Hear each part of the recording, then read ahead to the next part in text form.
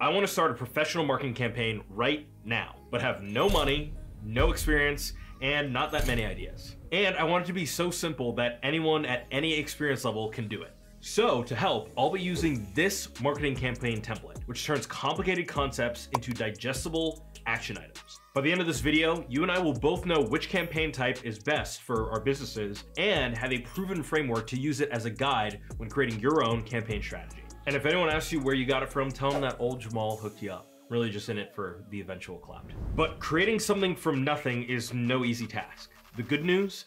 There are 6 key components that go into the planning, execution, and results of a stellar marketing campaign. A clearly defined outcome. Be specific and designate a timeline. So sell 25 products per day or gain 50 new Instagram followers a week are examples of specific, time-driven, and measurable goals and KPIs for my campaign. A target audience. I'll start there, then segment and build buyer personas. Knowing this will impact everything I do, from my goal to my messaging, asset creation, and how I'll reach them. Whether it's social media ads, email campaigns, or direct mail. A clear message. Here's where I empathize with customer problems and build trust. One way to do that is to use customer stories as social proof. And if I've done my research, then this step is much easier. Creative assets, such as email copy, high quality graphics, plus the channels I intend to use, since each has its own specifications, best practices, and trends to follow. A call to action. This will define my messaging and positioning, and ultimately how I'll produce and promote content. I'll need to speak to customer values and make it easier for them to visualize and feel the benefits. And a budget. This often goes hand in hand with campaign goals. The more aggressive and involved the campaign, the higher my budget will need to be. These 6 things make the task of starting from scratch much more manageable and actionable. Now, what type of campaign do I want to run?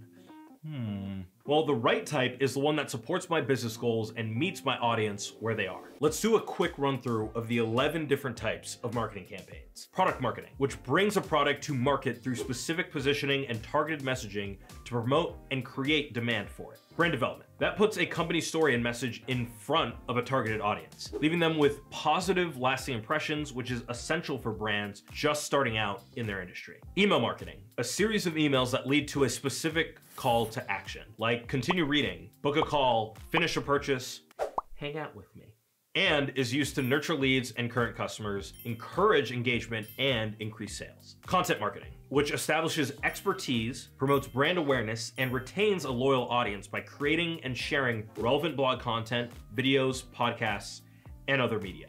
User-generated content, or UGC, where users actively contribute, engage, and participate in the campaign. This is known to be the most trustable, authentic content among social media users, as honestly, it's created based on real experiences of real customers and not by the brands themselves. PR/awareness campaigns. These do the consistent work of educating and informing the public about a particular issue, cause, brand, or message. Direct mail, which involves sending letters, postcards, flyers, and catalogs to prospects and customers, and is used in both B2C and B2B selling. Affiliate marketing, where brands get trusted referrals from relevant creators and access to new audiences. And in turn, those creators earn commissions for marketing the brand's products from an affiliate link.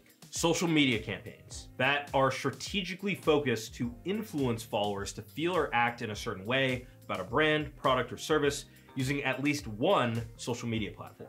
Paid media, when brands pay for sponsored search results, display ads, social media posts, video ads, pop-ups, and other promoted multimedia to reach audiences that might not have come across them otherwise. And acquisition marketing, which promotes products to new audiences to gain new customers in the interest or consideration phase and nurtures them into paying customers through channels like content marketing, paid ads, SEO, social media, and email. Okay, now I've got a starting point for the template and some ideas. What's great about this template is that it's free, completely customizable, and already lays out the roadmap I'll need to execute any effective campaign from the ground up. Starting with the campaign overview. One of the most important steps here is to identify my buyer persona. I need to know their wants, needs, challenges, and motivations in order to create powerful marketing messages and finely targeted content for my campaign. For me, that's a tech-savvy, socially conscious millennial who's brand loyal to businesses that align with his values. Because he's most active on Instagram of all the social channels, a hashtag campaign that integrates UGC and email will get me the best of both worlds in terms of my efforts. I can double dip content to turn followers into email subscribers in a way that feels natural and authentic. This is the foundation that will inform my promotions, my objectives, my goals, my KPIs, and my campaign strategy. Now, if my buyer persona is the beating heart of my campaign, my value proposition is the soul.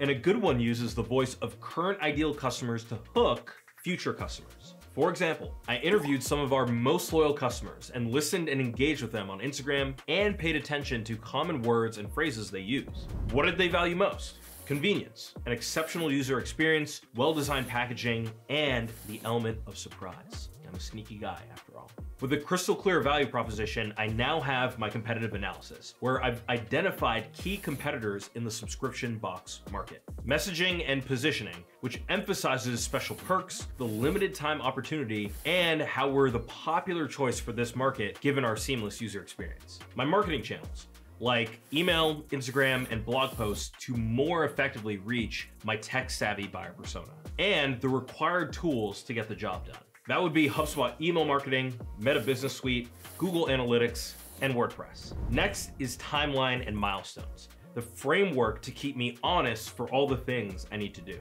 I'll add my benchmark dates, then break these down further into manageable phases and tasks. Each phase should have a specific outcome and deliverable that contributes to my overall goal. Now, it's quite common for bootstrapping entrepreneurs and new marketing teams to have small budgets and minimal resources, like myself. To gauge how much your business should allocate will depend on your business goals, total revenue, and industry, and include all expenses. This means paid media, employee salaries, freelancers, and the tools and software. And though I'll be relying on free tools, and myself, for all my campaign creative and assets, I'll still need to define clear guidelines for the words and imagery I choose to unify my tone, style, and messaging. Remember when I said a good value proposition uses the voice of current ideal customers? My brand voice should align with this and speak directly to my buyer persona. For example, Jamal's Cookies is known for its playful tone of voice. Our bright colors, bold typography, and quirky copy create a unique, memorable experience for our audience. Now I need to determine how I'll promote my content to maximize reach. Let's go back to my goal for just a second. I want to increase cookie box subscriptions from last year by 30%. And I'll do this through a targeted Instagram campaign to gather user-generated content from 100 users and send traffic to an email opt-in on my website to generate 50 new leads. So in addition to the UGC collaboration, the channels I'll leverage are email, blog posts, and video. This step is all about calibrating my efforts toward my end goal and is done through conversion assets like calls to action, landing pages, and lead forms. How effective this is will depend on what type of campaign I'm running, and this section serves as a baseline for the metrics and analytics to watch, which all boils down to two main ideas: goals and strategy. So if I want to increase sales by 30% this quarter, then focusing on Instagram impressions and post likes doesn't track a change in revenue. I need to choose tools and metrics directly connected to that desired action I want users to take, which for me is click-through rate, how many Instagram users and email readers click on my call to actions, indicating their engagement level. Conversion rate, the percentage of visitors who complete the email opt-in form on my website. And bounce rate, how many people leave my website after viewing my blog content, which can mean issues with website usability or targeting. Now, if paid media is part of your strategy, then you'll want to monitor metrics such as customer acquisition costs, the average cost required to acquire a new customer, and return on investment, the financial gain from your marketing efforts. So in addition to tracking my goal, these analytics provide insights into my audience behavior, preferences, and engagement. By understanding which segments respond best to certain messages or channels, I can optimize future campaigns, making it much easier to nurture customers and improve my bottom line.